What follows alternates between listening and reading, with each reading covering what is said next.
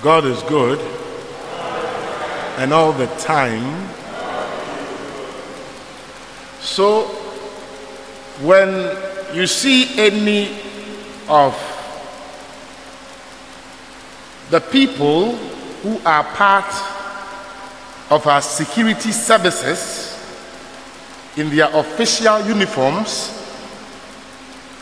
you can differentiate between them.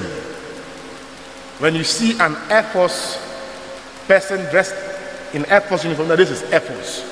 In their ceremonial, this is Air Force, or their blue, Air Force. Navy, white. Army, in their usual colors. When you see a prison officer, we have prison officers here, they are brown. When you see immigration, so this is immigration, green, isn't it? There is identity. And immigration officer, you don't take command from prisons. Anna, Mrs. Dapa, your husband is prison officer. Does he take orders from the custom office or whatever? No. You take your orders from your superiors based on where or which of the groups or services you are in. It is the same way for us Christians. Reason why today the church tells us, look at what the earliest apostles did. In front of the Sanhedrin, the so-called big men of Judaism, and Peter, can you imagine Peter? Peter, who had no knowledge, he said, are these not the uneducated people? And Peter turns around, he said, no, we cannot take orders from you. We are not under your authority. Let me quote verbatim. It says, we must obey God rather than men. Who are you obeying? Who are you taking command from? The church says no to homosexualism. So that, that's for me there. The church is not, the church is archaic.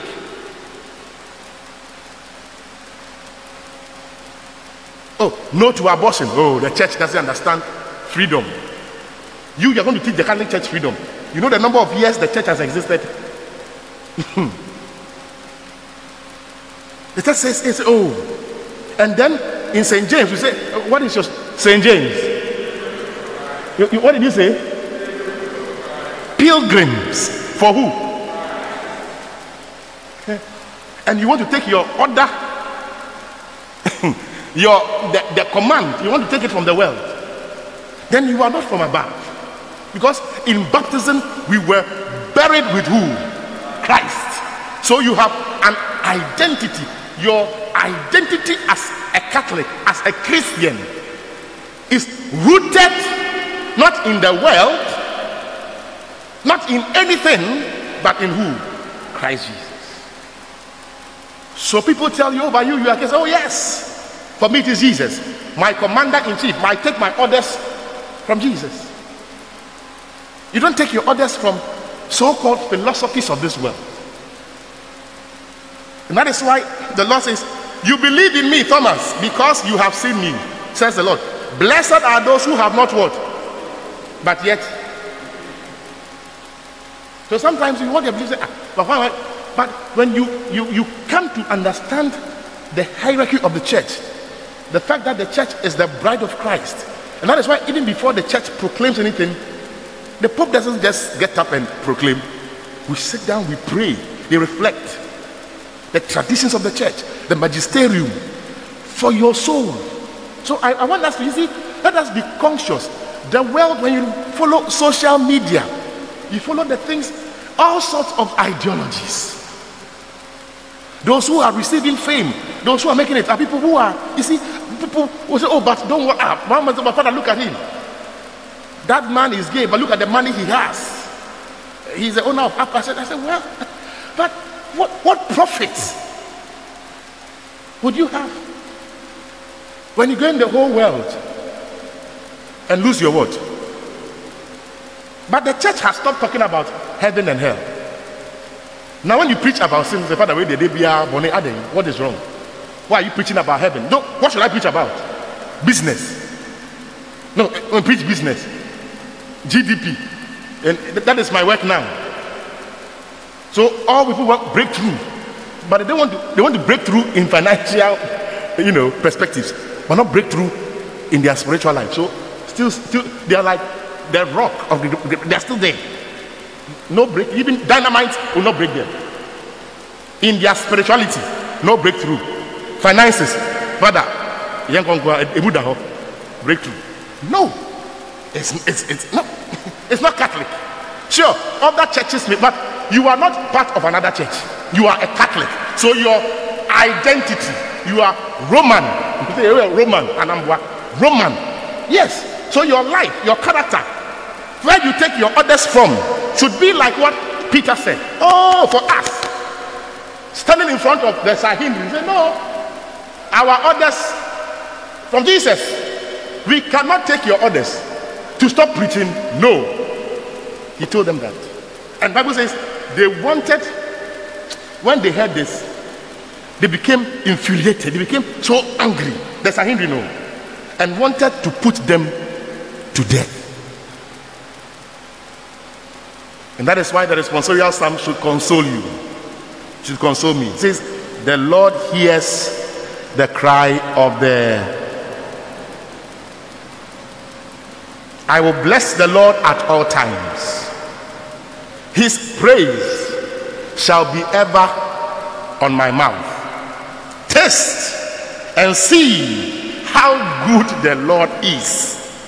Blessed the man who takes refuge in him. If Peter and the apostles did not take refuge in Jesus, they would never have done what they did. Taste and see that the Lord is what? Sometimes when they are giving you wine, they say, oh, taste this small. And I'm for coke, they just pour. But they say, oh, this one there. Sometimes I've been say, Father, this one they tasted before. So when you taste, say, oh, this is good. They say, okay, then before. But you see, when you are tasting Jesus, you don't go by thought. Consume Jesus. Stand for Jesus. Taste him.